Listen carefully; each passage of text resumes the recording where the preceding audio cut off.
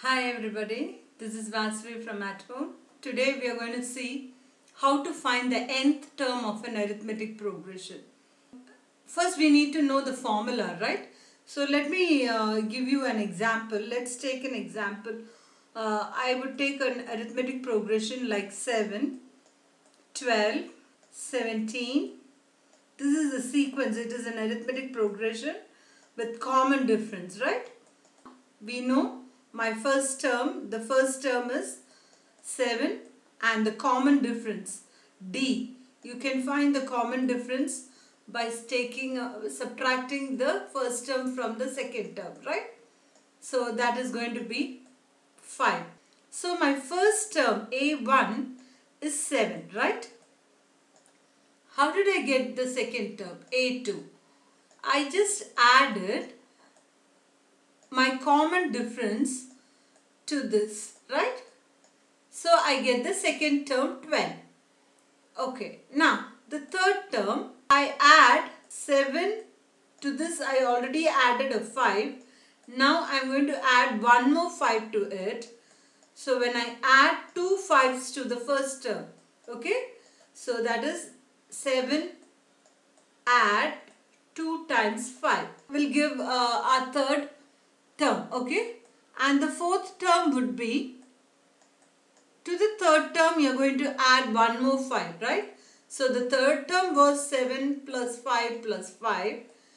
To this you are going to add one more common difference, so that is 5 again. So this would be like 7 plus 3 times 5, okay, and it goes like this.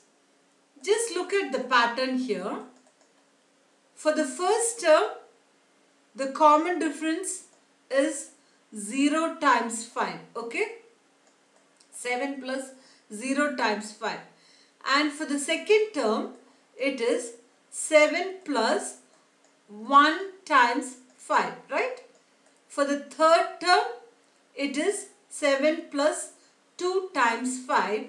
Fourth term, 7 plus 3 times 5. So you see that there is a relationship between the number of terms and here the how many times we add the common difference, right? So if it is fourth term, you add 3 times. The common difference is added thrice. If it is third term, you have added twice. So it is 1 less than the number of terms, right? So in this pattern, your nth term would be 7 plus 1 less than this n, right? So that is n minus 1, 5. So in general, I can say my nth term, you can use an or tn, okay? My nth term is the first term plus n minus 1 times the common difference. So this would be our formula for the nth term. And let's see how we use this in the problems. So let's go on to the first set of problem. Here they have given you 23, 20, 7 as your arithmetic progression, and they've asked you to find the 25th term, 100th term and the nth term. See, it is very easy since we know the number of term. The nth term is first term plus n minus 1 d. We can find any term, okay? Now the first question I'm going to do, so you need to find the 25th term. So your n is 25, okay? So as per the formula, it would be a plus n minus 1. N is 25 here, so that is 24 minus 1 d. 25 minus 1 d, that is 24, right? So let's in this series, your a is 23 and your common difference you need to find out. Your d is second term minus the first term, as always we do.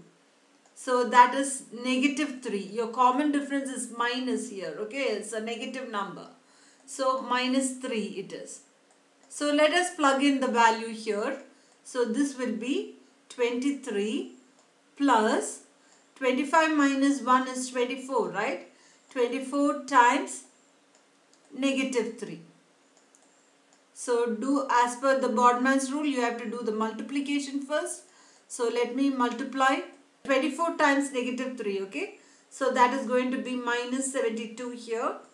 So that will give you an answer minus 49. So your 25th term is minus 49. You've got the first answer. Now let's do the second one. Second one is just the same. You're going to find the 100th term. Remember, this is 100th term. Your n is 100 here. So as per the formula, it is a plus 100 minus 1, right? So that's 99. 100 minus 1 d. Plug in the value of a and d here. So that is 23 plus, this is 99 times minus 3, right? That's the common difference. So this will give you the answer 23 minus 297. So your 100th term is minus 274. Got it? So that's done. The third problem, they ask you to find the nth term. So we don't know what n is, so just leave it as it is. Nth term is a plus n minus 1. A is the first term, okay? N minus 1 d. So apply the formula. Whatever you know, you plug in. So that's 23 plus n minus 1. N we don't know, so I just keep it as it is and times negative 3, okay? So that would be 23. Apply the distributive property. So you will have to multiply negative 3 times n is negative 3n and negative 3 times negative 1 is positive 3. So the nth term here is 26 minus 3n. Let's move on to the next problem here. So in this problem, they ask you to check if negative 150 is a term in this AP, okay? So let's first, as soon as you get an AP problem, arithmetic progression problem, find out what is your first term and the common difference. Immediately do that, okay? So the common difference is 8 minus 11, right? 8 minus 11, so that's minus 3 again. Here the common difference is negative here, okay? Now they ask you if minus 150 is a term of this AP.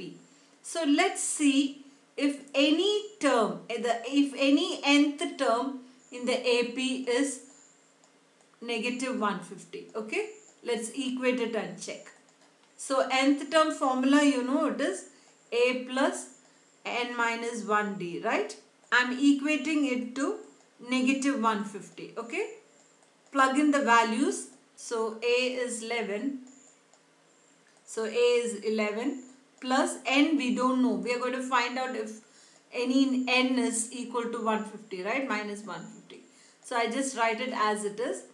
And the d is minus 3 here, okay? Equals minus 150. So let's do this.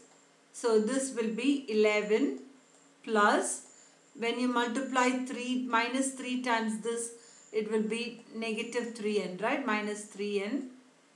And then minus 3 times minus 1 will give you plus 3, right? Equals minus 150. So what happens? Now I can add, on my left I can add my 11 and 3.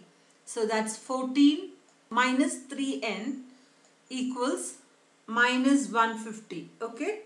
Take the 14 to the other side. So you get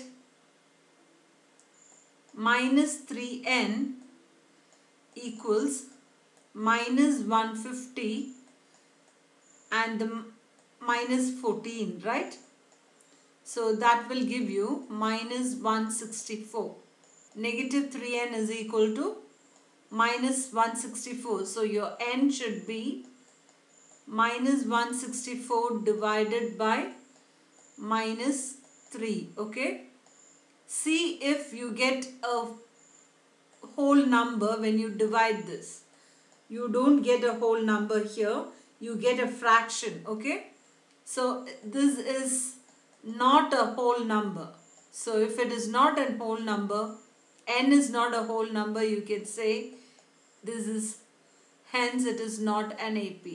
Hence 150, negative 150 doesn't come in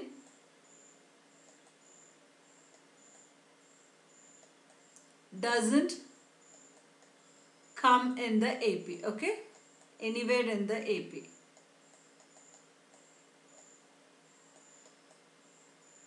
Okay. Sorry, I just got confused with the question. So they just ask you if it is a term in the AP, right? You can say it is not a term in this AP. Got it? When you divide this, you don't get a whole number. So this is not equal to a whole number, okay? So if n is not a whole number, you can say that the term is negative 150. Therefore, negative 150 is not a term in AP, okay? In this arithmetic progression. That's all. If it was a whole number, then you could have said that it is a term, okay? That's all. So, let's go on to the next problem. They ask you to find the number of terms in this AP, right? The first term and the last term is given. You need to find the number of terms. So, here again the same method as we did for the previous one. Find out A, find out the difference, common difference. So, that's 13 minus 7. So, that's 6. Let's find out what is the term, right? So Tn is equal to, the nth term is given as 205. The number of terms you need to find, right? So let me equate the nth term to the formula. The formula is a plus n minus 1d, okay? And this they say is equal to, the nth term is equal to 205. Plug in the values. So your a is 7 plus n is what we need to find out, which the position of the term is to be found out, and d is 6 is equal to 205, okay? So here you can take the 7 to the other side. N minus 1 times 6 is equal to 205 minus 7, that would be 198. Now your n minus 1 is equal to 198 divided by 6. So that gives you 33. Fine. So your n would be 33 plus 1, and that is equal to 34. So therefore 205 is the nth term, is the 34th term. So there are 34 terms in because the last term is the 34th term. So therefore there are 34 terms in the AP. That's all. Find out n, and that is the number of terms. The last term is 34. So there are 34 terms, right? Good. And the last one here, this is very easy. They have given you the nth term. If 3n minus 65 is the nth term of an AP, find the AP and also the first term and the common difference. So they say nth term is equal to 3n minus 65. So simple. So what will be the first term? T1. So plug in 1 in the place of n. Okay, that's all. Minus 65. So that's 3 minus 65, which is minus 62. Okay. So that's your first term. You can find the second term immediately. So your second term is 3 times 2 minus 65. So that's going to be 6 minus 65. So minus 59. So you got the first term. Your first term is minus 62. That's your answer. And then they've asked you the common difference. Common difference, subtract first term from the second term. So minus 59 minus of minus 65, sorry, so that is to be 62 here. So the common difference would be 3. I can give you one more clue.